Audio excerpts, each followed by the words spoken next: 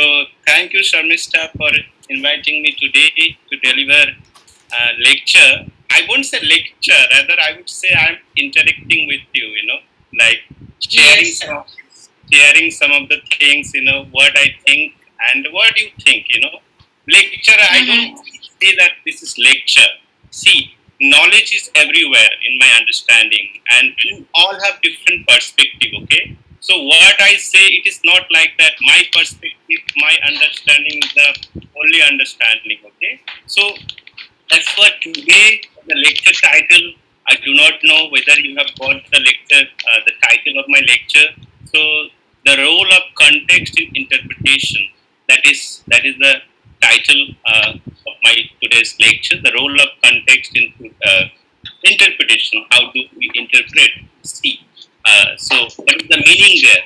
So anyway, so thank you so much, Sharmista and other teachers. And I got to know that mainly you are teachers. You are also teaching in different schools and different colleges, and so I'm very happy and that I'm interacting with you through this online platform. And so if you have any problems, let's say it's something you do not understand, just you can simply ask me those questions. So I'm happy to let's say answer your queries and related to linguistics, not only related to today's lecture, anything, let's say, for that matter, related to linguistics and languages. So I'd be happy to share my inputs, my views. Okay. So now talking about especially today. So I won't talk about much the introduction part. Let me just simply share my screen and what I'm going to talk about today. So can I share my screen? Yes, I think I can share my screen. This is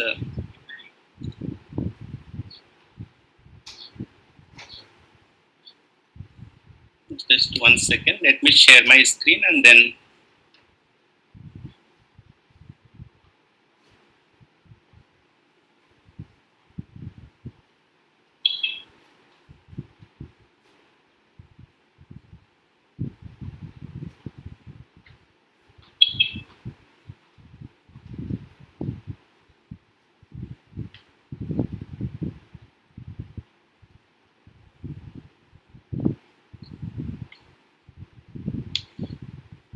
just please hold on a second. I'm just trying to share my screen.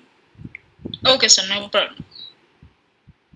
So can you see it now, Sharmista? Yes, sir, it's visible. It's visible. So let me just. Yes, sir, we can see it. You can see it. Okay. Let me just make a slide from the beginning. Okay. So, so the role of context in interpretation. This is the title of my lecture today, and I do not know whether you have already got this title or not. But let's say this is the field. What we talk about. This is pragmatics field. Pragmatics, like what is actually happening in the context. You see. So I'll try to explain this in detail and very basic understanding about pragmatics. And slowly and gradually, I'll also try to see, let's say, the theoretical understanding. So main thing one is the basic understanding about pragmatics, and then little bit of theoretical input, and how do we look at the context. You see, so how do you interpret meaning in a given context? You see, so this is the title of my lecture. So welcome you all. I think it is in Jonkha. Is it Tashi Delek? When you welcome people, it's Tashi Delek. If I am, is it Tashi Delek or something? Kuzuzangpo. Kuzuzangpolo. Pola. Yes, sir. Kuzuzangpola. Kuzuzangpola. Okay, it's also Jonkha is a tonal language. So sorry for my mispronunciation. Kuzuzangpola. Okay. Anyway, so welcome you all. And let's say, so this is what Sharmista has already told you.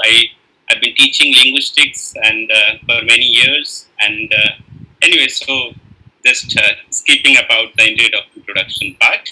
In case if you have any doubts, clarification, my email ID is here. You can simply drop me an email. I would be happy to answer your queries or whatever, let's say, you have in your mind. So my email ID is harimadhabray@gmail.com. Okay. Now, as I was talking about pragmatics, the role of context in interpretation. Now, if you look at this, let's say simple one cartoon picture here. So it is a little warm. I could use some water. So let's say somewhere the context is given here, given some kind of picture is, but without this context, let's say we do not understand all. Even this cartoon is also, maybe many people can interpret in a different manner also. Okay, so it's a little warm. I could use some water. Water is also bold, here. So what do you understand by this cartoon, let's say? And I'm sure here, how many people are present? More than 39 or 40 people are present. I'm sure that everyone will interpret this cartoon character in a different manner. Okay, so the context really plays a really important role, and not only context, also individual person. The way we look at things also, we also interpret things different manner. Let's say whatever I'm saying today in this class, in the lecture, it is not that all of you have understood it in the same manner. Okay, so but there are some shared understandings are also there. It's not like that, the way I would like to interpret certain things in my own terms and conditions. It's not like that, because as a society, we have to function. Okay, so there are some shared understandings. So there are some cooperative principles. So I'll be talking about those cooperative principles. Now, if you look at this, this two sentences here, it is hot in here. So it is hot in here. We know that, let's say in Delhi, and mainly it's very hot. But the meaning could be different. It is not only hot, it's not only a statement, it could be something else. Let's say I am a teacher, I'm talking about this, and I have gone inside the class and simply looking at the students and saying it is hot in here. And looking at one student, and the student had understood that sir is saying that please open the window or open the door. But I did not say it. I did not say that it is please open the window. But I simply said it is hot in here and looked at someone. So see, the meaning is different. And we have different kind of interpretation. Try to understand that. I forgot the book, let's say. Even the statement is that I forgot the book. There is a literal meaning, I forgot the book. But let's say someone saying it, I forgot the book, maybe he means to say something else. Let's say if a parent is dropping his son or daughter in the school and on the middle of the road, and the son or the daughter says, Papa, I forgot the book. That means Papa is going to give a good scolding, that how come in the middle of the road you are saying that he forgot the book? You have to, let's say, be careful. I have to come back again and drop you in the school, So there are many things. I forgot the book. Maybe in the school, or maybe in the college, or in the university, in the classroom, some classmates are saying, one is asking about, do you have the book? One is, I forgot the book. But he has the book. But he's intentionally doesn't want to give the book to the other friend. And that's what saying, I forgot the book. So there are different kind of interpretations could be there. So let's say I am sorry also. I am sorry. If I say simply I am sorry, so you say sorry for what? For what reason? So you need to have the context, you see. So the context really plays a really important role. Without context, sentences are nothing basically, So now if you look at this, the next sentence, she is there now. She is there now. I'm 100% sure that to understand this sentence, she is there now, it's very difficult. She is there now. Who will say that? Who is this she? And there, who is this there? Like where? Where basically? There, it could be anywhere, let's say. And now is like what time? So there are three things. And in pragmatics, we talk about these three things. And this is the terms we use, dictic category. Dictic or dixies. Dixis is the pronominal system. One is personal Dixis. Let's say first person, second person, and third person. Here you are talking about the third person, she. So who is she? And the temporal means the time, now. And now is, as you can understand, it's a relative. She is there now, it could be today, particular time I'm talking about. And there is also, it could be anywhere. It could be in JNU, it could be in Bhutan, it could be any other place, let's say.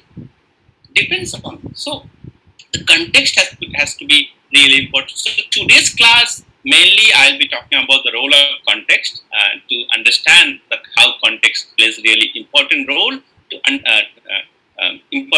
especially to decimate the meaning part. Okay.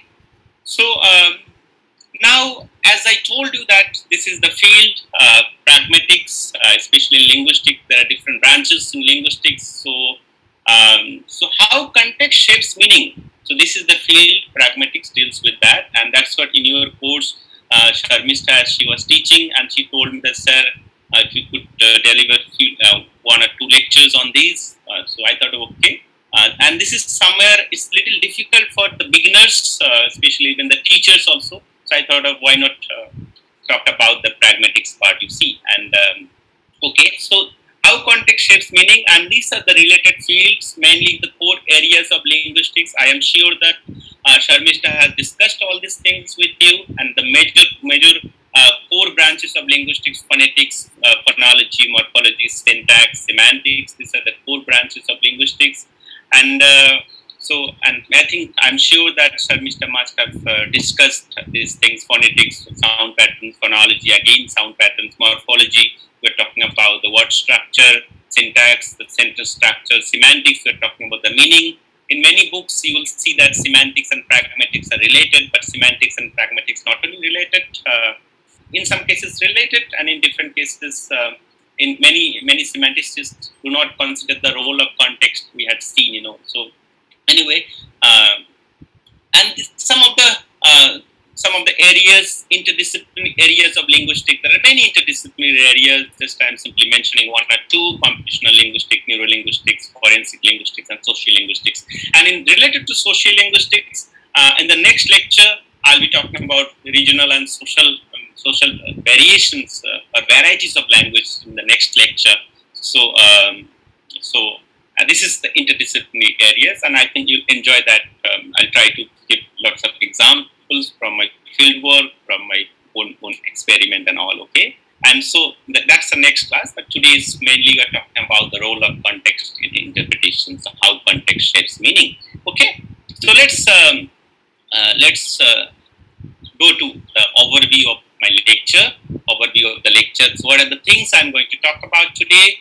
So mainly pragmatics and context, let's say. So the first thing what I'm going to talk about pragmatics, since it's the first lecture, so let me just briefly talk about pragmatics. What is pragmatics and what are the context, what are the types of context? I'll talk about that.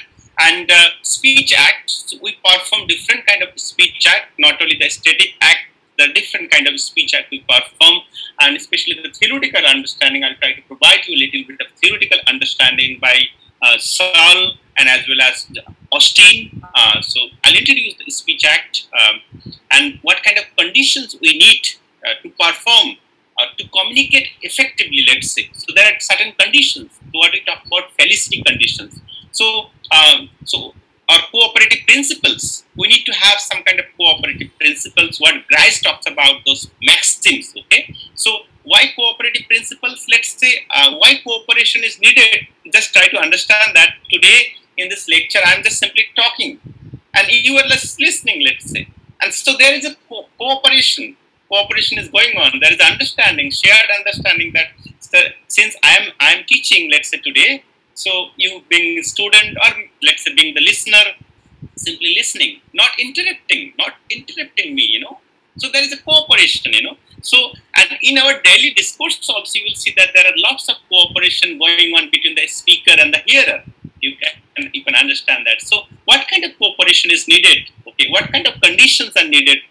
So Grice talks about those as maxims, so those cooperative principles and maxims. So I'll try to talk about with lots of examples. and then discussion and conclusion. So hope within 1 hour I will be able to finish, and then half an hour I'll try to take your questions. So this whole lecture would be 1.5 hours, and I do not know whether you have the patience or not, but in JNU mostly we deliver lecture, it's for a 2 hours lecture, So when Sharmishta told me that, sir, you have to talk in 1 hour, I said that it is too little for me. You see, I need at least 2 hours, but I will try to cut it in a short. Anyway, so I think you'll have the patience, So anyway, so we'll have discussion and then conclusion, and any other queries, So I will definitely try to answer. So now, as I told you, what is pragmatics? And pragmatics is the study of the way people use language in actual conversation. Especially, we're talking about actual conversation here. And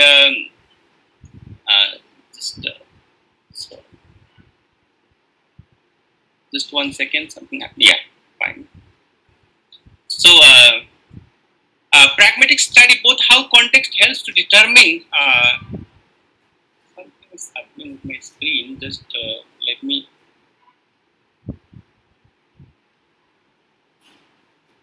Just 1 second. Let me.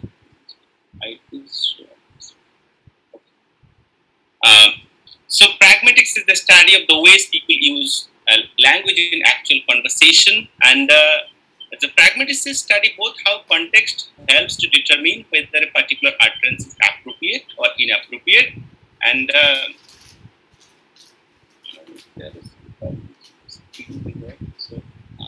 okay, fine, it's fine now. So is appropriate or inappropriate, as well as how changes to context alter sentences meaning. So depending on the context, as I told you, that a particular sentence may have different kind of meaning. Okay, so and when you talk about context, it could be the social, situational, and textual context, and when you talk about pragmatics, the study of meaning in relation to the context in which a person is speaking or writing. It's not only about the spoken things, and also we talk about the written part as well. Okay, so this is in brief what is pragmatics. Now, something's wrong. Okay, it's fine now. Okay, so this especially pragmatics, the relationship between language and context, this is the field pragmatics we discuss, and there is another field what we call discourse analysis. We also discuss the same thing. So I myself teach a course named discourse structure. So there we, in great detail we talk about this language and context. Okay, so it looks at ways in which people typically perform certain speech acts. So whether it is an apology, whether request or order, in a spoken and written discourse. It's not only, as I told you, that about spoken discourse, it could be as well as written discourse. What we write also, whether it's a short story, or whether it's a novel, and there are many other things we also discuss. Okay, so and we have seen that why people choose to perform certain speech act in a particular way. Somebody, let's say it's a simple statement. Somebody makes a question, let's say. Somebody requests. So why? Somebody warns or threatens.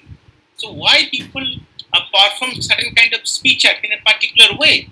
You see that many people, there are some politeness. They're very polite, and some people are very impolite. So what are the reasons for this? So what kind of politeness strategies we involve also in a discourse? You see, politeness strategies, when I'm talking about language, have different kind of politeness strategies. So something like even if you're talking about your language, Jongha, in my understanding.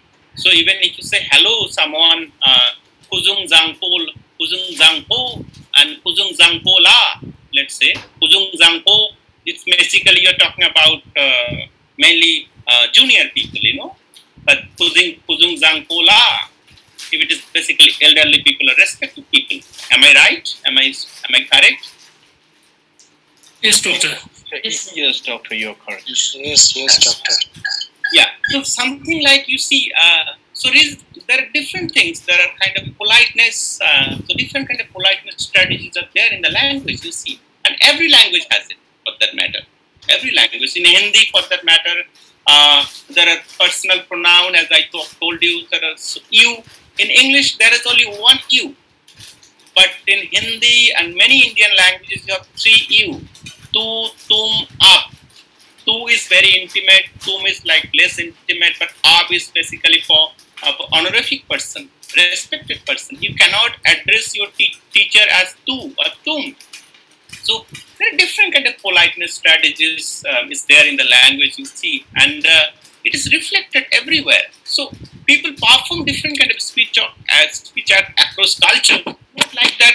What is there in one culture, it is there in another culture. Not necessarily. So we need to understand the culture for that matter. Okay, and so what happens when people do not follow culture-specific expectations for performing particular speech acts, and if people do not, perform that kind of speech act, people may be offended.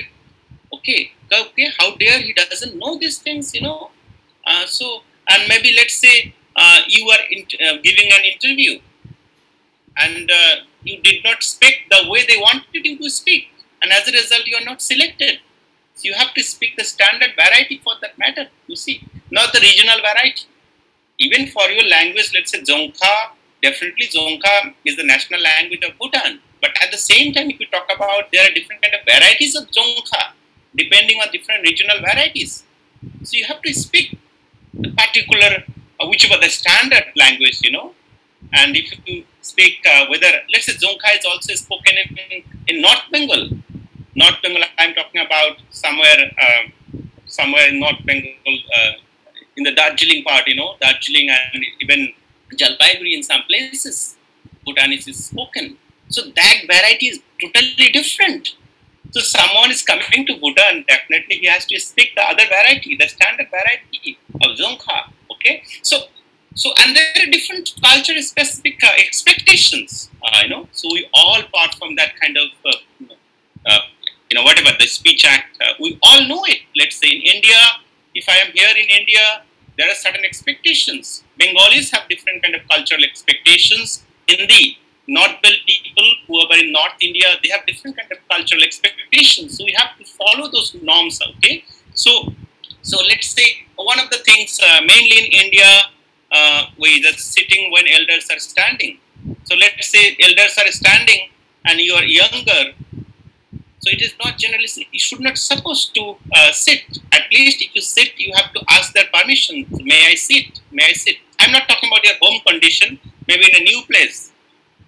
Let's say in a village setting, you have gone to a village and the village head or the panchayat is standing, panchayat is standing. And without asking his permission, he just sat down, there. So maybe the village head or the panchayat will be that, how come this new person has come to my place and without my permission he just sat down? So he may be offended. And I can tell you lots of examples from my own personal understanding, and because I've carried out field work from different parts and nooks and corners of the country, especially India, and I know that cultural norms and conditions, you see. So, and especially, and these are some of the things, especially in India also, the kind of rotten Indian caste system, we had seen that, the kind of Dalits or untouchables, there are many untouchables, but because of Indian constitution, let's say, so some Dalits are panchayats or village head for that matter, pradhan for that matter. But somehow if the Brahmins are there, so they are not supposed to sit. If they sit, they have to sit on the land also. These kind of cultural things are there, it's very rotten society, especially if you're talking about the Indian caste system, the way they treat Dalit or the untouchables, So there are many things I won't be talking about, and there are different kind of what I should say. In the newspaper also, you will see that how the Dalits or the untouchables are treated by the upper caste, so to say. Okay. So anyway, not going into that kind of thing, but I'm saying that so your parliament, your constitution may tell you something, but in the culture, there are different kind of cultural expectation or cultural norms you will see. Okay. So, so the relationship between language and context, and basically the meaning. So, but that's not really what the original speaker meant. So now you see that mainly, especially in the newspaper, especially in the TV channels, the politicians mainly say that, yeah, he has taken my things out of context, and that's what we must have heard about this. And many people, they said, you have taken this out of context, so out of the blue interpretations. So we have to, once one political leader, he said, boys will be boys. Boys will be boys, So boys will be boys if you do not know the context. And the famous politicians, he made this comment, and after that, even he lost in the election when the rape cases were going on, and he did not support rape, but in a way, in a light manner, he said that boys will be boys, So, but that's what the context really important. So we had seen that out of the blue interpretations, and as a result, there is a misinterpretation. So one of the jobs of pragmaticists is to investigate the relationship between context and meaning. So what is the relationship between context and meaning? And as I told you, that the context can affect an utterance's meaning. So let's say this is one sentence, as I am simply saying, the bus was late. So bus was late. You all understand that the bus was late is a statement that, yeah, bus was late. But let's say a teacher is teaching in the class, and one student, he or she is late in the class, and he said that the bus was late. It's basically an apology, just saying that, sir, because the bus was late, or maybe something else. But maybe the student is complaining about the bus service or something, very bad service or something, So the meaning is basically, you get the meaning from the context. So maybe that student is complaining about the bus service or explanation why they are late, followed by an apology. Okay, so it's not really about the bus was late, but something else. Okay. So we need to understand that what people typically say and do as they perform particular genre in particular social and cultural settings. Okay, we need to understand that. Okay, and so there are different types of context. As I told you that one of the context is what we say that linguistic context. Definitely, the context without language also. So language part really plays a really important role. So linguistic context is there, and so the situational context. So the world around us, the situation. Let's say, if I say Prime Minister of India, Prime Minister. Let's say in India, if I say the present Prime Minister or the Prime Minister, I understand whom I'm talking about. I'm talking about Narendra Modi. But in Bhutan, let's say if I say Prime Minister, so you all understand that the present Prime Minister of Bhutan is Lotte Shering. We all understand that what I'm talking about. Isn't the case? Or let's say if I say Chief Minister, and especially someone in Bengal talking about Chief Minister is definitely Didi Mamata Banerjee. You understand Didi, and people understand Didi also. Didi is not only Didi here. Didi is basically Chief Minister of Bengal, So, and Dada, if you know, Dada is, especially in cricket, people used to say Dada. Dada means that those days used to refer to Saurav Ganguly. I do not know whether you know all these things or not, but somewhere Dada is Saurav Ganguly. We all understand that, you see. So, let's say, even talking about the kind of situational context, the present background knowledge, we all have to have this. So, we know that definitely Bhutan is a democratic country, but at the same time, you have a monarchy as well. The king is there. In India, there is no king for that matter, you see. So, at the same time, but we have president here. So, so the present king, you have side by side the present king. Okay, so Jigme Kesher Wangchuk, I think he's the present king. Sorry for my mispronunciation of those names. Anyway, so that's what I'm saying. So we have to have situational knowledge. So if I say Chief Minister of Uttar Pradesh, we know who is the Chief Minister of Uttar Pradesh. Okay. So the social context, the relationship between the people and their roles. So in a given conversation, what kind of relationship the people have? So what kind of relationship? Let's say I'm a teacher, I'm talking to a student. I'm not only a teacher, but at the same time, I may be a father, I am a friend, you see, or let's say, I am also a master of, let's say, my maid servant or something. So we have different kind of social roles to play. I may be a son, I may be a father, I may be a teacher. So we have to understand this relationship between people and their roles. Try to understand this. And we all have different kind of roles in society. Okay, it's not really one role. We have different kind of roles. Okay. So related to the context, this is cutting what, so the situational context, background knowledge context, we all have to know all that things, you see, and co-textual context, especially talking about the text, you see, and that's what I was telling you. So the background knowledge context, you have to have this cultural knowledge about the world, what is happening. Let's say nowadays, if no one knows about this coronavirus or COVID-19, he has to understand that what is happening, in the whole world. So the interpersonal knowledge, what they know about each other, and there are certain norms and expectations of the particular discourse community, which we see we have to know. So the contextual knowledge also includes social, political, and cultural understandings. We have to have social, political, and cultural understandings that are relevant to the particular communications, and this try to understand. There are many people, they say that meaning is there in the word, or the meaning is there in the sentences. Not necessarily. I'll simply tell you an experiment that one person, especially in Agra near Taj Mahal, you must have heard about Taj Mahal, Agra, So this, so one person, because many foreign visitors come, he wanted to learn the language. See, he bought a dictionary, English dictionary, and he somehow, just jotted down all the words, learned all the words. Do you think that he is able to speak the language? He knows the word and its meaning and some sentences? It's not necessarily.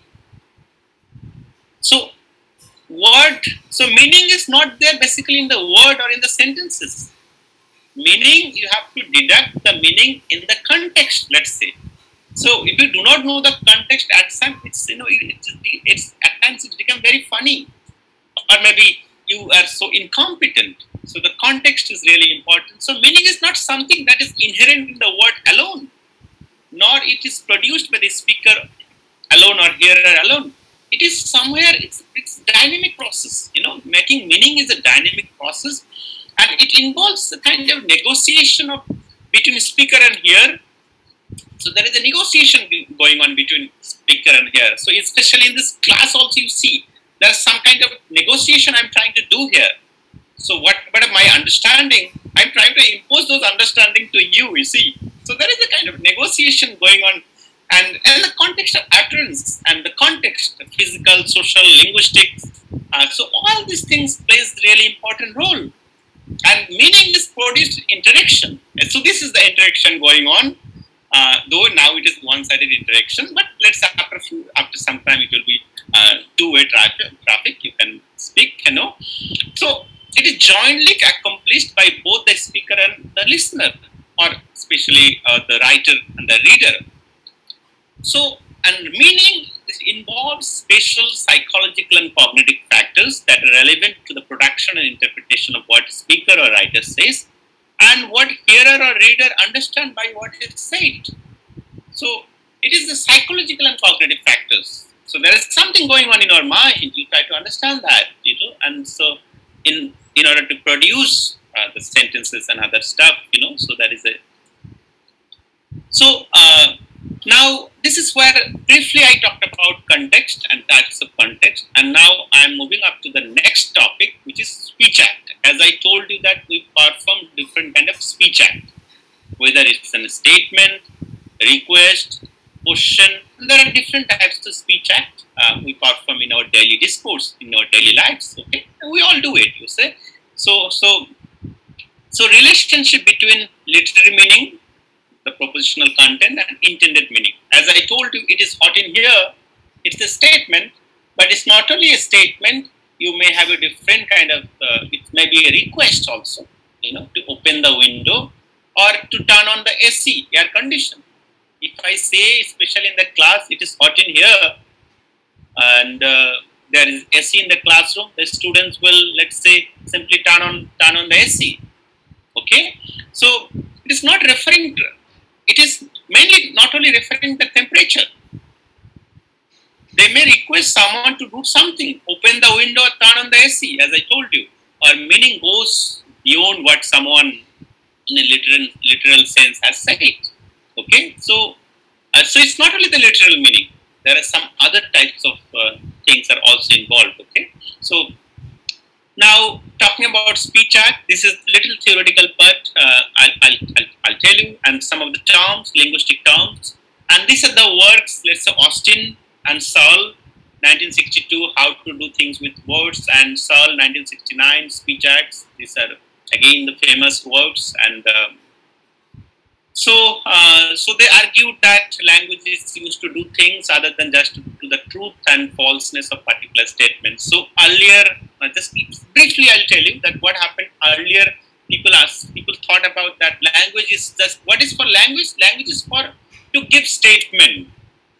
Even in the philosophy, that was kind of understanding we have. So the logical positivism. So something is simply stated, or maybe something is false. So that was their the logical prevalent view of logical positivism. So the Austin and Searle, they said that it's not only about that. Language there are different roles, different functions. You see, it's not only about statement. It's not about true and false. It's something else. Okay.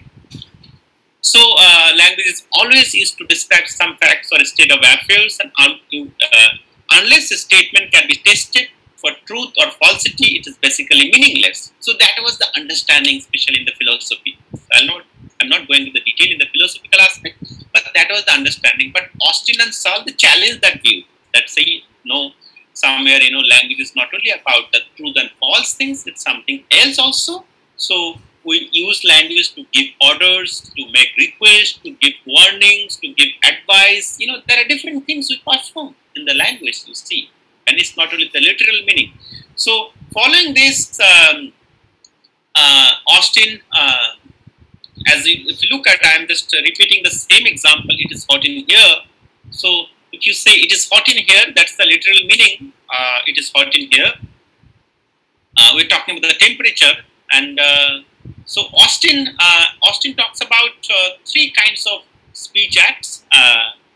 One is locutionary act, and these are the linguistic terms. You may note down or think of, just simply remember those: locutionary, illocutionary, and then another is parlocutionary. So locutionary act. What is the locutionary act? That is the literal meaning of the actual word or the actual sentence. Let's say. So it is hot in here. Basically, we're talking about the temperature. That's the literal meaning. But illocutionary act is speaker's intention in uttering the word.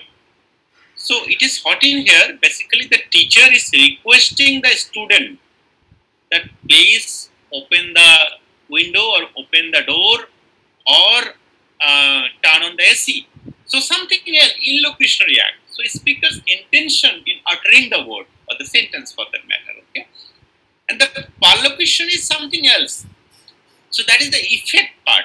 It refers to the effect this utterance has on the thoughts or actions of the person. Someone getting up and opening the window. So there is a kind of effect going on. So teacher is saying it is hot in here, and the student has understood that yes, sir is requesting me to open the window. So there is the effect of the utterance, and as a result, someone is getting up and opening the window and turning on the AC. So that is the parlocutionary act.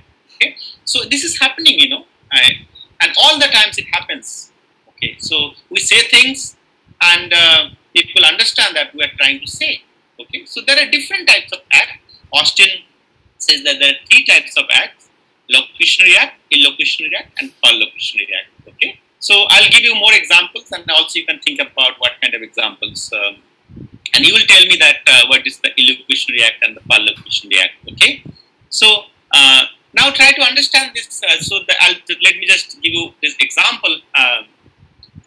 So the bus driver, let's say, bus driver, especially in the school, especially the bus driver and all the children are playing, making noise, and some of the boys or the girls, they're outside the bus, and some of them are, let's say, disturbing, and they have to move for excursion or a picnic, and the bus driver is saying that the bus won't move until you boys move in out of the doorway.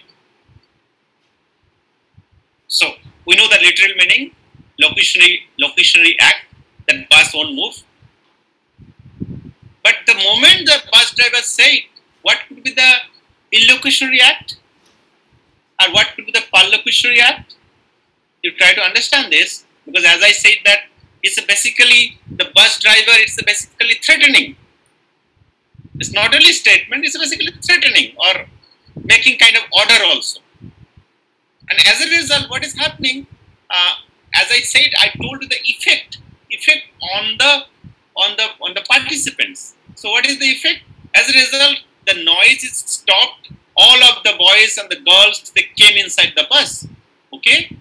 So these are the things happening. You see. So illocutionary act.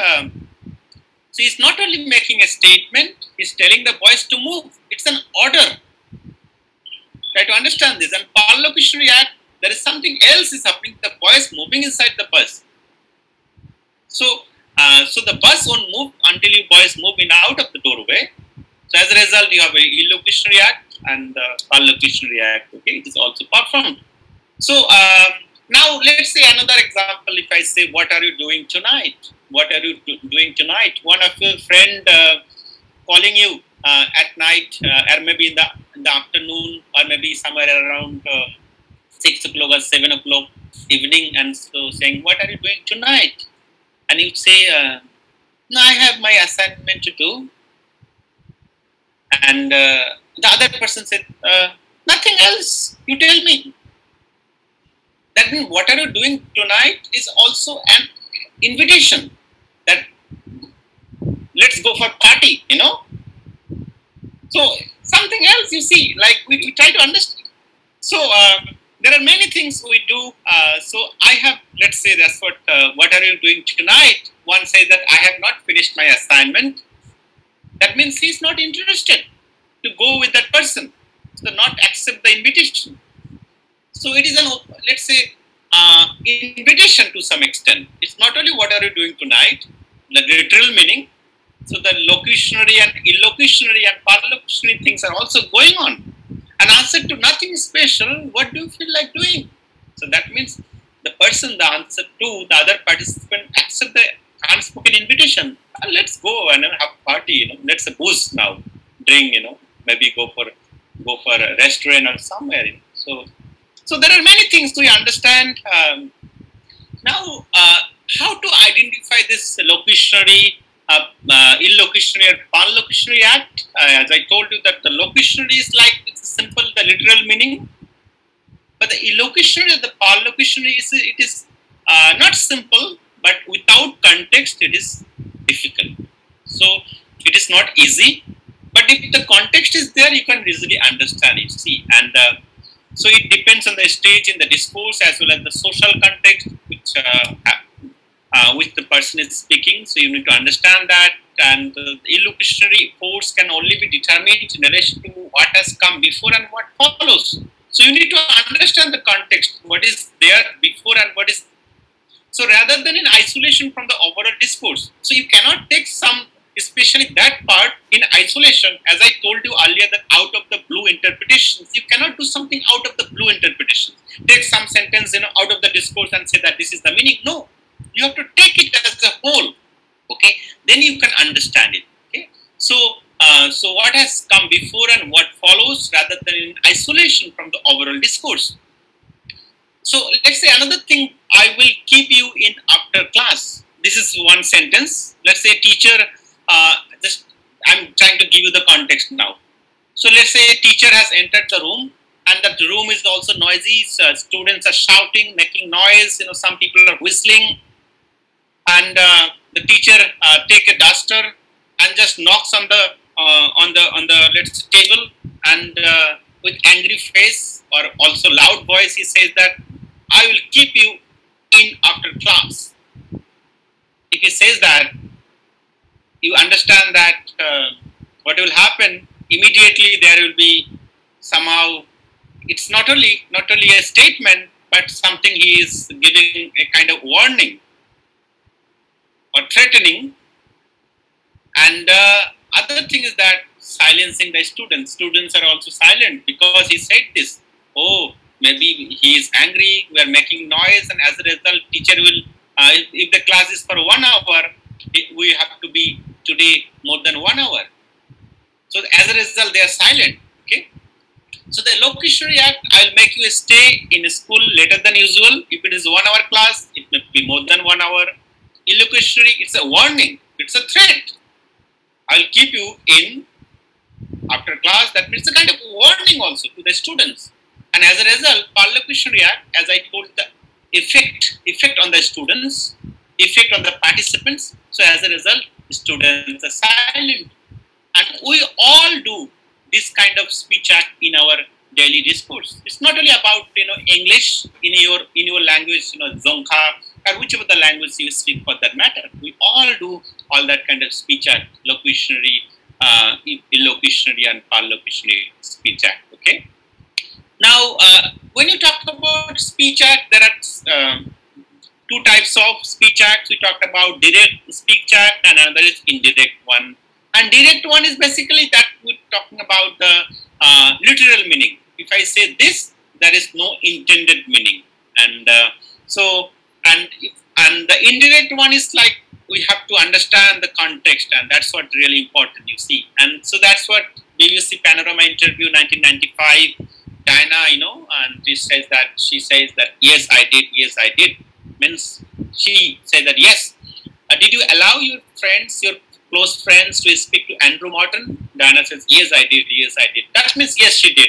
There is no other interpretation, So literal meaning is there, but the indirect speech act is something different. As I told you, from the context you need to understand, from the background knowledge, from the cultural conventions you need to understand. There are many things. So this is quite different from the literal meaning of what we say. So let's say, especially in Western countries, and this is the term which is used, and many idioms and proverbs have lots that kind of meaning. So somebody has invited you in a party and say that bring a plate. To bring a plate. And to bring a plate doesn't mean that you are bringing an empty plate. Actually, to bring a plate in English, it's said that you have to carry food. It's basically joint lunch or joint dinner. We all carry food. So let's say someone, and they're not knowing this cultural convention, simply bring a plate. What do you think? What will happen to this? So we understand all this. You see, to bring a plate is not basically to bring an empty plate. Basically, to bring food. So there are cultural convention to bring a plate, basically to bring food to the party. Try to understand this. And bring an empty plate to the party means like something like you do not know it. So there are some indirect speech act we perform, we follow, and we all know it. And every culture has different kind of this norms. Okay, you will have to whether it is different. Sharmista talked about folklore, because I also worked in the area of folklore also, and you will see that whether it's a marriage ceremony and other kind of ceremony, every communities have different kind of cultural expectations. You see, the marriage ceremony, I remember the Toto community, which is there in Jalpaiguri. Toto community, what they do in India, especially at the time of marriage, what happens that people are invited, they come and have food. But Toto community, it is other way around. People come and bring food. So if there are 50 people or more than 100 or more than 500 people, all of them will carry food. So they want to help the, especially bride's father, parents. Why unnecessary load to the family?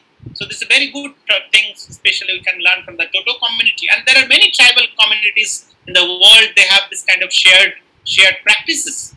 But on the other hand, if you're talking about Indian system, at the time of marriage, what happens that the dowry, 1,000 and crore rupees, IAS and IPS officer, they say that 1 crore, 2 crore, and go on, and so it's a very heinous kind of system.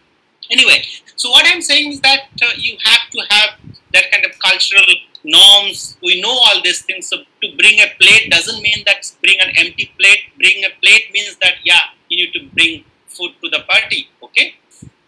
So can I bring something? Let's say, especially in Western country, especially in India also, let's say you are invited for a lunch or dinner, and mainly the guest says that, can I bring something?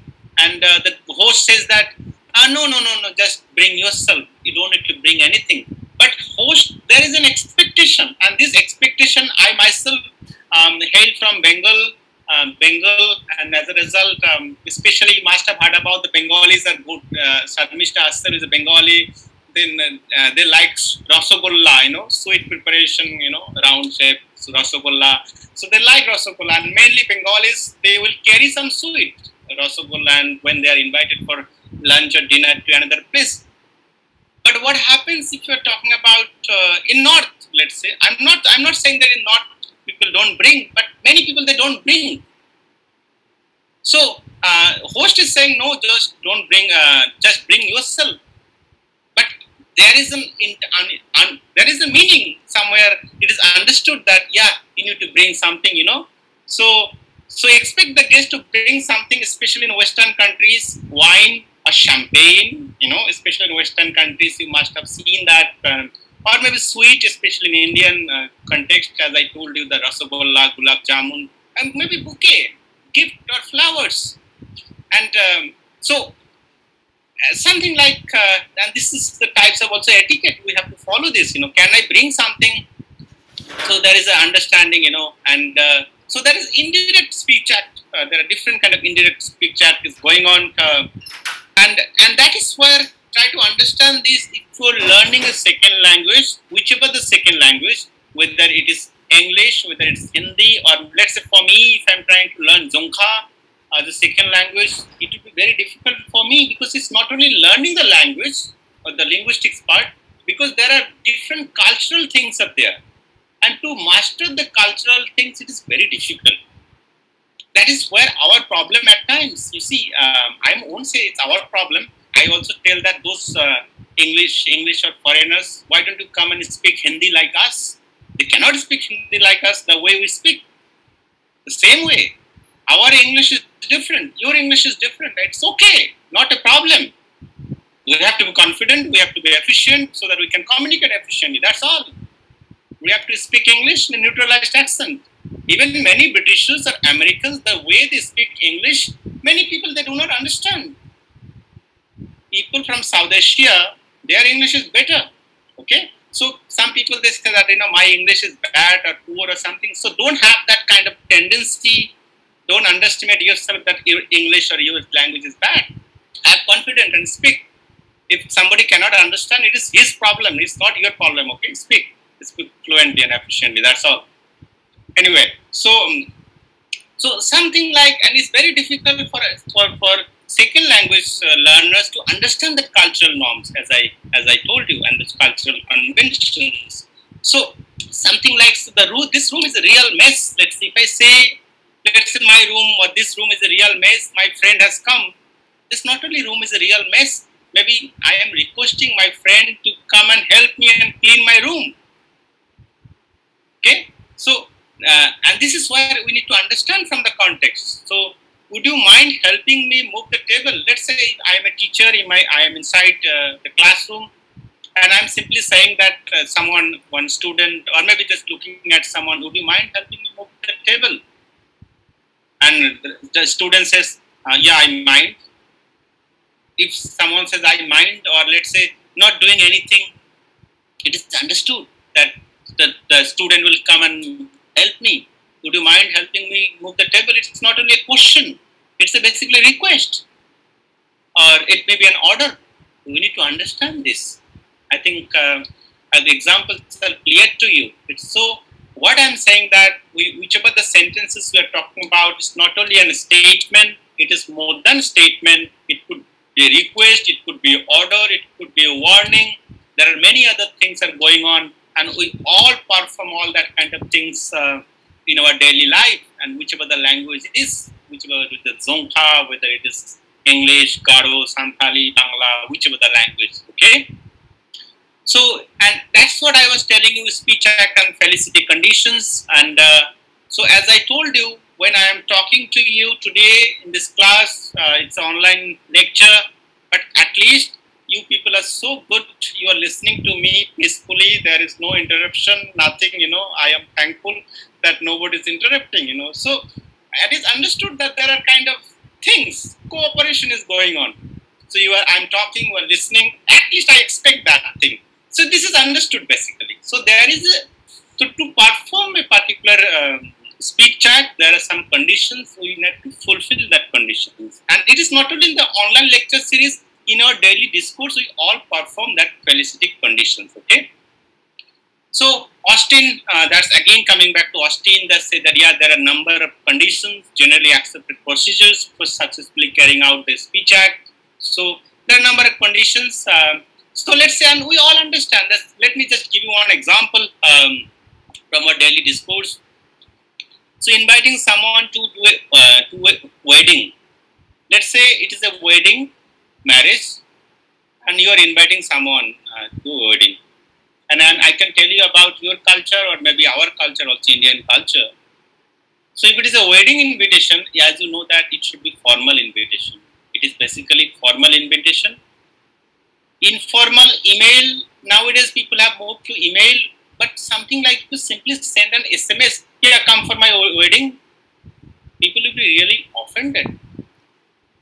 Or e-card, people in the email, they attach an e-card also. That is fine, printed, also take a snapshot, picture, and then send the email thing, that's fine. But sending a wedding invitation, basically it is thought to be very formal, especially in Indian context and in your context also, I'm sure. And who is giving that appropriate person to use the speech act? Let's say, so bride, either the bride or bridegroom's family. So who is sending the invitation? Either the bride or the bridegroom's family, bride or groom, elder, grandfather or grandmother. So the name has to be written, It's not that bride's friend is sending the invitation. Bride's friend is sending the invitation. You will be said, he is sending me the invitation. He did not have the time to invite me. So you'll be really offended. Okay. So there are many things.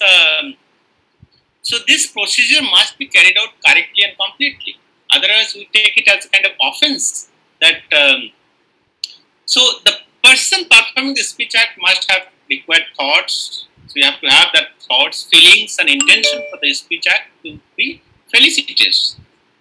And the condition, especially talking about the marriage invitation, whether it's the right person and right place, whether it's the right place or not, and right time also.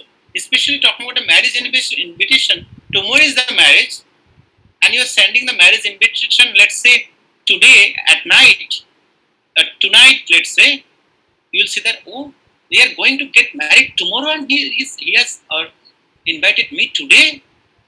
That means I am an unwanted person.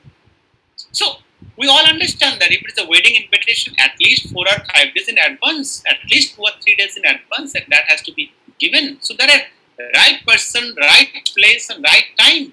You have to keep those things in mind also. So if these conditions are not satisfied, that's what Austin says, that there will be misfire and case of abuse if third condition is not met. And especially third condition, I'm talking about the right time. So people will consider it's a kind of abuse.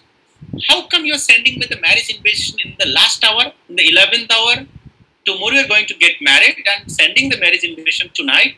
So it's a kind of abuse. So these conditions have to be met, right person, right place, right time,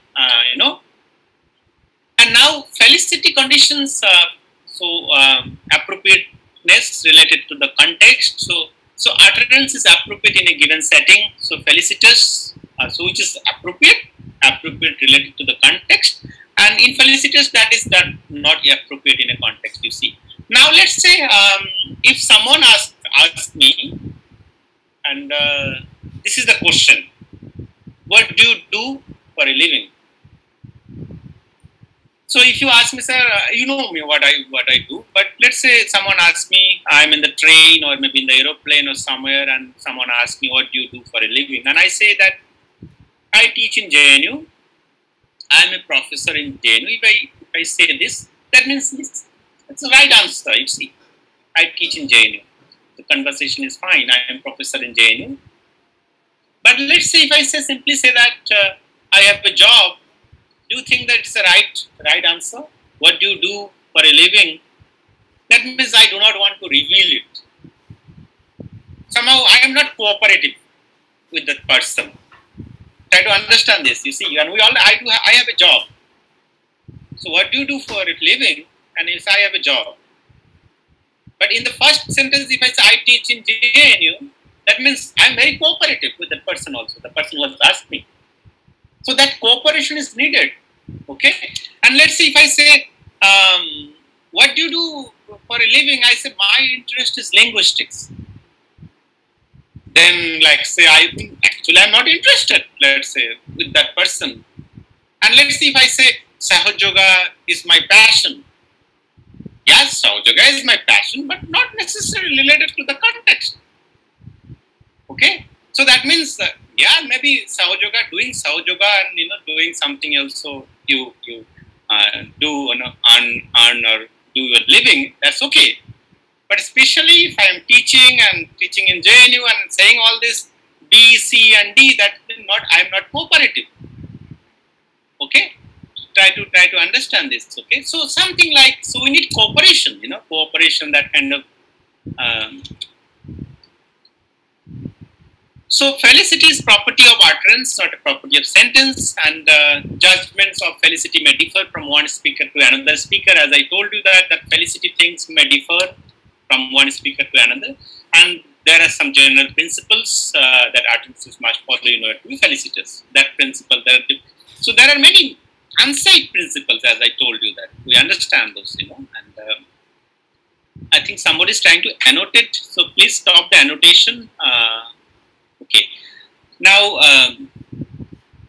so rules for conversation, and this is where I'll just simply tell you rules for conversation. So that's what, we are binded by rules. There are different kind of rules, convention, tradition, in language has rules, language has grammar, even in your house also, there are rules, you have to do these, you have to do that. If you step outside of your house, there is a traffic rules also you have to follow, green, yellow, red, sports, games, everywhere, we are bound by rules. Even the whole cosmos, if you look at, it's all bound by the law, law of the nature.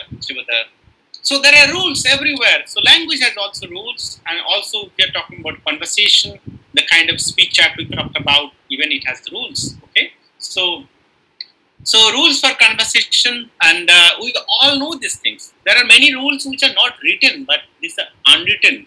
And from our, childhood days, we have learned those things. Nobody told us that this is where. So you know that, especially if you're talking to a teacher, you have to show respect to a teacher, or maybe your elder. So this is what we all know, or something, and. So there are different assumptions and premises emerged naturally within societies, enable effective communications. And these things, as I told you, it differ from one culture to another, from one culture to another culture. So even if you say that, let's say, saying namaste is fine in Indian culture. But handshake, let's say handshake is not fine in many cultures, especially in the Muslim countries we talked about, and especially in the Western countries, it's not only handshake. They do this simply, slight kiss in your somewhere on the cheek and something. It is not permissible, especially in Indian setting. You need to understand that. So someone, a foreigner from Germany or from America, he comes to India and tries to meet people with his own certain kind of conventions. Hello, it's a Muslim woman, and extending his hand and saying that, and after that, extending his cheek also, in order to just greet the person. It's not good, you see. So I have to learn that kind of things, So there are assumptions, there are premises emerged naturally within societies in our effective communications. So we have to follow those things, okay? So now this is where Grice, that's what I'll talk about. Grice talked about the cooperative principles, and that's what the cooperation we needed. And so conversational maxims, that's principles or maxims, what he calls maxims, which guide the conversational interactions of both speakers and hearers. So it basically guides us. So let's say today's lecture I'm talking, so I should not talk too much also. Just simply talking about, mainly one thing again and again, you say, too much, and man, move on to the next topic. You cannot say, but on your mind you will say, man, move on to the next topic, or something like that. So something like, and I cannot lie also. We understood that. So lying is uncooperative. Lying is uncooperative. So there are many principles which guide conversational interactions of both speakers and hearer, and mainly we do not lie. Maybe people dare to lie, but intentionally they may not lie. Okay? So the cooperative principle, as I told you, Grice, in his paper, Logic and Conversation, talked about it in detail, and mainly 4 some principles of cooperative principles, and these are the principles. Maxims of quality, try to understand and maybe try to note down this also if you are interested. And we all follow these 4 principles, and at times we violate the principles. So maxims of quality, maxims of quantity, maxims of quality, maxims of quantity, maxims of relations, and maxims of manner. So these 4 principles are sub-principles, what guys call it maxims, okay? So what are these? I'll just simply tell you what are these. So Grice's maxims, number 1, the maxim of quality. So what is this quality? Honesty in conversation. There has to be honesty in conversation. So whatever I'm saying, I have to be honest, let's say. I should not lie. Do not say what you believe to be false. If something is false, I should not say, or people should not say. What they think to be true, they should say. Do not say. And let's see, do not have any adequate evidence. So it's better don't say that. Okay, so that is the maximum of quality. So let's say today, especially in the class, if I do not have any evidence for that matter, I won't say, because I lack evidence. You can say that, sir, what is the reference of this? So better I will skip the part. So do not say if you have lack of, let's say, evidence or adequate evidence. Okay, so that's the maximum of quality. And let's say, and the person who is aware of the maximum of quality, smart person, let's say, everybody who does, we all are smart. We are born smart basically. So especially some people who are cunning or not smart, they try to make us unsmart, you see. And so anyway, so those smart people are aware of the maximum quality. I may be mistaken, but or end a sentence with a maybe. That means it's not sure about it, but I may be mistaken, or end a sentence with a maybe. And we all do maybe, many times we do use, we are not sure about it. So other person will not feel about it. Or other person will not say that, why did you tell lie? At least, okay. He said maybe, or I may be mistaken.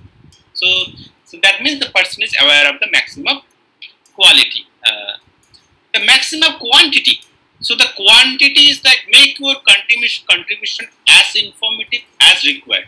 Do not make your contribution more informative than is required. So do not make your contribution, do not talk too much.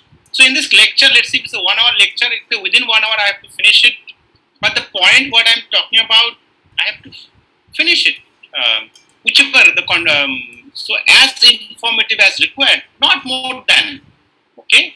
So that is the maximum quantity. So I won't bore you with all the details. Maybe someone who is aware of the maximum quantity will say that I won't bore you with all the details. Let's say when I'm talking about maximum quantity, especially in the introduction part, I myself started talking about what I have done when I joined in the university, what I did, what kind of scholarship I got, how many publications I have. I started telling you all these things, and more than 15 minutes I have taken that thing.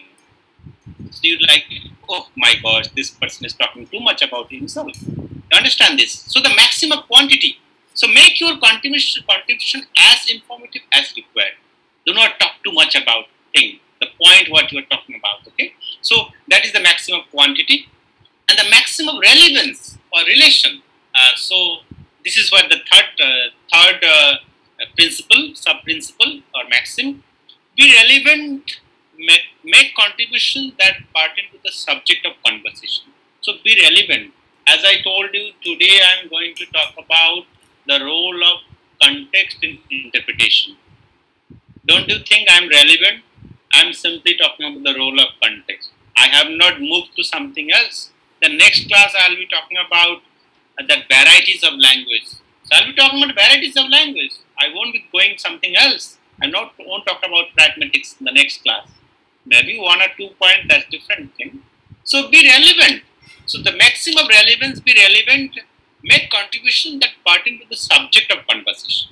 Okay. So even in our daily discourse, if you're discussing something, so discuss this thing, this topic. Okay. So the maximum relevance, we follow the maximum relevance as well. And at times we change topic, and at times we change the topic. As you can understand that, change the topic using a device such as by the way. For changing the topic, we use by the way or anyway. You understand that, especially in English we use this. And maximum manner. Another thing, the fourth principle, what you say, maximum manner. And here, avoid obscurity of expression. Try to be simple. Avoid ambiguity. Be brief. Be orderly. That is the maximum manner. Let's say I speak English, the type of English where you do not understand, and I give lots of examples, and I use some kind of bombastic words which you do not understand, let's say, heavy loaded words. So what is the need of those unnecessarily? So my purpose here to make you understand what I am talking about, using those bombastic words. What is the need for those bombastic words? Unnecessary in my understanding. So Grimes also said that avoid obscurity of expression, avoid ambiguity, try to be clear, be brief and be orderly. Okay, so that is the maximum manner. So these are 4 sub-principles, Grice's maxims, mostly in our daily discourse. We follow it. At times we also change it. So this maybe one person who knows about the maximum manner, we can say that this may be a bit confused, but then he starts saying that also.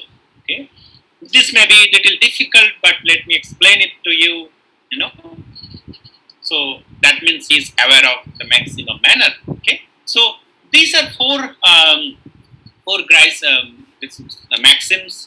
What I talked about today in simple. So one need to follow the maxims mainly in our daily life, in our daily discourse. We follow those maxims, follow the sub-principles, and so Grice argues that we assume that the speaker is following these maxims and combine this with our knowledge of the world. Try to understand this. We understand, we follow the maxims, and we also combine this with our knowledge of the world, the context, as I told you earlier, knowledge of the world, the background knowledge of the world, to work out what they mean and by what they say. Okay, so the Grice maxims are there, at the same time the context and the knowledge of the world are also there in order to get into the meaning. Okay, and as I told you that the maxims, 4 maxims are very much there, but we flout the maxims. At time we intentionally, many people they tell lie also. Many people they are obscure also. They are not clear, and overlap between maxims at times happen. This one and that one will go here and there as well. It is there. So so you flout maxims. So implicit violations of maxims. People sometimes violate the maxims. So at some point, everyone told a lie, and I don't know whether I think somewhere it's a big lie or so many people must have spoken or told a lie, or at times when you were talking, many people they change the subject. We do. Given too much information, at times we give too much information. There is a term in English, it is called mansplaining. Mansplaining, I do not know whether you have. Mansplaining is something like, and again it is also gender not neutral, kind of patriarchal terms. Many men, they feel that women they don't understand many things like politics and many other things, and as a result there is a term coined in English, mansplaining. Mansplaining is something like explaining too much about something, so giving too much information or said something confusing, and at times we do something confusing. I was saying that obscurity is simple. So it happens at times people are not confident, they do not know, but they want to sound smart. At times there are many teachers, I'll tell you, and you also yourself as a teacher, that if they do not know an answer, just simply explaining something that they do not know, and maybe at times scold the children or scold the students. There are many teachers. If you do not know, simply say, I don't know, I'll get back to you next class. There is nothing wrong. So if you say something, round way, and so that means it's basically confusing. Okay, so we all do things. In our, like flout the maxims. So, but the maxims can also be exploited or flouted in order to communicate indirectly. So, I talked about the Indirect Speech Act. There are many things, the maxims, which can be flouted as well indirectly. And I just give you one example. Sharmishta, how am I doing with the time? How much is left, Sharmishta? I don't know. I haven't seen the watch. Oh, sir. Yeah, we are going fine, sir. Okay, fine. I hope this is. Yeah. I just finishing within 5 minutes. Sorry. Okay, sir. No problem, sir. Sorry to keep you waiting. All of you, more than the intended time. Anyway, so let's see the recommendation letter. So as a teacher, and you are also teacher, some of you are teachers, and let's say I write plenty of recommendation letter, and the students going to abroad, applying for either fellowship, going to pursue PhD in different places, either this university or that university. Now we talk about recommendation letter. Think about yourself as a teacher. You're going to write a recommendation letter. Do you think that you will be writing everything, every details about the student, 100% truth about the student, or your letter would be in a way, there are many things you want to say in an indirect manner. Don't we do that? We do it. Look at the recommendation letter, and so we do it, and we do not hurt the sentiment of the student, and neither you want to be very explicit, telling about the students. Maybe one student is talking about the time, managing time, not able to manage time. But in a polite manner, in an indirect manner, you have mentioned this in a recommendation letter. Okay, so we all do flout the maxims, change the topic. Let's say change the topic. Why change the topic? Let's say, and we all do also. When I was a student, we used to talk about our teachers, discussing about teachers, that he is doing this, he is doing that, he talks like this, he walks like this, and all that kind of things. Let's say 2 or 3 friends standing in front of the gate of the school gate or the college gate or university gate, and talking about the teacher, and maybe mimicking the teacher, his style of walking or something. And that time, the professor or the teacher has come. The other friend did not notice it, still doing the mimicry. And then let's say other friend, all of a sudden, they are doing the mimicry thing. See, they talk like this, all that kind of things. And then all of a sudden, the other person said that, You see, I read this book, Chomsky. Chomsky is very interesting. Another person, what Chomsky, I was mimicking him. Then he realized that maybe something else is, so he will understand that, So this is what I'm saying, So we all change the topic directly or indirectly. And this is the field, if you look at sarcasm, especially if you are in literature, I am sure sarcasm, many people are so sarcastic as if their mouth is full of let's say, kind of a pair of scissors. The moment they speak, as if like biting other people, you see. You should be, in other way, more compassionate, So many people are so sarcastic in their voice, in their tone also. And many people so irony in their voice also. So what they say, but they mean something else, So we all do it, and especially the literature. If we talk about many poet, novelists, and other people, they use this kind of different devices, irony, humor, and humor also in jokes. Also, you can see that in jokes also we do follow or flout the maxims, and overlap maxims are always happening. Okay, so. So what we have discussed today so far, that's what in the right hand side you can see that pragmatics and context. I think I am able to tell you about what is pragmatics and what is context and what types of context. And I told you about speech act. At least I talked about 3 types of speech act: locutionary act, elocutionary act, and parlocutionary act. Also gave you lots of examples. But talked about the felicity conditions. What are the felicity conditions? So the kind of cooperations we need, and those cooperations, we all understand it. And talked about Grice's maxims, the different types of maxim, at least the four maxims: maximum of quality, maximum of quantity, relation, and the maximum manner, with all these examples, and also how to flout the maxims, you see. And so there are many things in pragmatics. See, this is a course. We teach a course in pragmatics, and I can tell you that I can deliver at least 30 or 40 lectures, in pragmatics itself. So it's a huge field. In one day, I'm sure it's not easy to tell you all about pragmatics. There are many things I just simply mention about dictic categories. Dictic categories is one of the important things, personal dixis, temporal dixis, and spatial dixis there itself.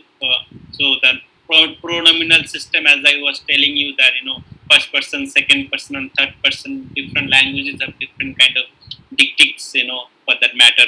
So presupposition, one of the things really interesting, we talk about presupposition. There are many things, there are many verbs in this in languages. Let's say in English, if someone says that I pronounce you husband and wife, I pronounce you husband and wife. Let's say there are many performative verbs for that matter. So only this act can be done by a father, by church priest. I pronounce you husband and wife. I cannot say it, So there are different performative verbs. So there are different kind of things, A presupposition is going on in the discourse. If I say, have you stopped exercising regularly?